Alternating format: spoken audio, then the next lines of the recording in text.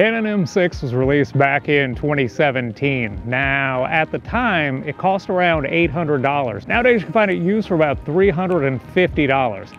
The M6 was replaced by the M6 Mark II, so what do you get with the original M6? Well, there's a 24 megapixel APS-C size sensor, Canon's dual pixel autofocus system, and 5-axis electronic image stabilization, which, more on that in a minute. The M6 is actually pretty well built. You know, even though it's a small camera, it's got a little bit of weight to it. It actually has kind of a premium feel. It has a 1.4 million dot LCD screen that's fully touch enabled and a mic input. In terms of video, there's no 4K, which I know, shocking. But there is 1080p and it does it at 24, 30, and 60 frames per second.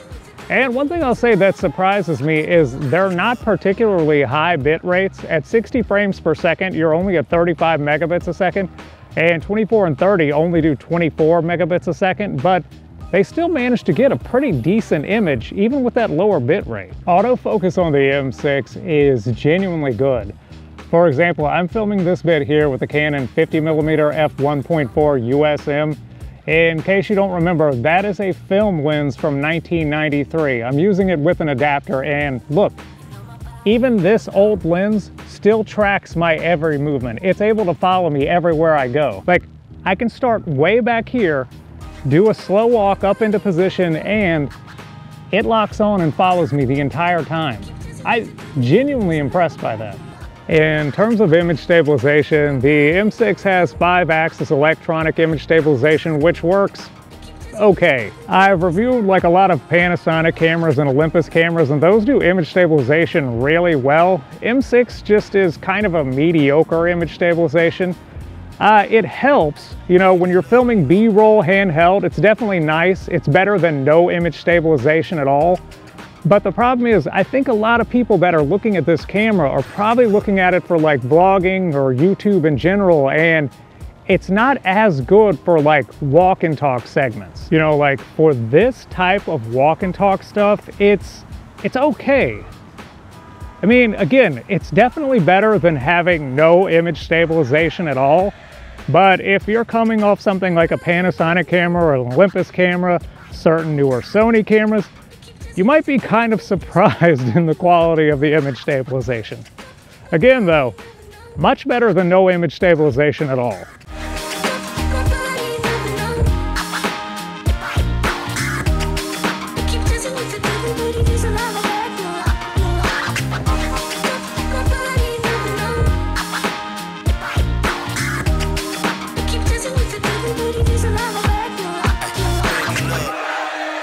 I was trying to think about how to explain this camera to someone who's like curious, someone who's interested, but who's never actually used it before. And I think I have kind of a unique perspective from someone who's like a camera collector. See, basically, I've been doing photography and videography for a little over 30 years now. And in that time, I've used like all cameras from all camera companies from a lot of different eras. You know, and I continue to this day to still shoot in that same fashion. You know, I might be using a camera from 2017 today, but I'll be using a camera from 2008 tomorrow and a camera from 2014 the next day. And the thing is, when you're constantly using this many cameras from this many different eras, specs just kind of go out the window. You know, instead, it's like your overall user experience becomes much more amplified. You know, it's a matter of what's it actually like to use? Do I enjoy this? Is it a great experience, or do I hate it? Is it a terrible experience? Does it do what I need it to do? And that's kind of where the M6 falls in. The M6 isn't class leading in any way, shape, or form. There's nothing about the specs of this camera that are going to wow you. Having said that, the overall user experience is actually really enjoyable, especially for someone like me who makes these kinds of YouTube videos. The M6 has a genuinely good looking image. It has really good autofocus. It has okay image stabilization.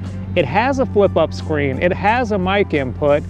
And at the end of the day, it's just a positive experience. You know, I mentioned in a previous video, it was the Olympus EM10, I was saying how I look at cameras the way Jeremy Clarkson looks at cars. You know, either they have soul or they don't. Either you bond with them or you don't. And for me, much like the Olympus EM10, the M6 is one of those cameras that I genuinely bond with. Like, I genuinely enjoy the experience. Like, I feel inspired. When I walk past a bookshelf and I see this camera on that shelf, I want to pick this up. I want to walk around and take pictures. I want to walk around and film videos. So no, it's not class leading in any way, shape, or form, but it is a great overall user experience. That's why, I mean, all these years, I still use the M6 on a regular basis. So many of these YouTube videos that you're watching are actually filmed on a Canon M6. Anyway, I think that's all I've got for today, guys. Thanks for watching. I'll see you again next time.